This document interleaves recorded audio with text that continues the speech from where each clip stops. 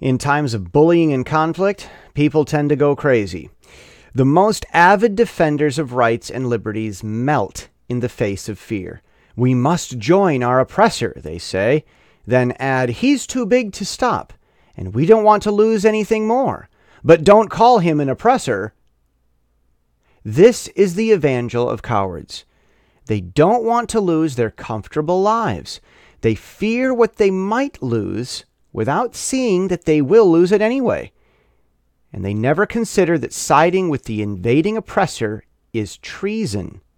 They fear what matters least of all. And that's the point.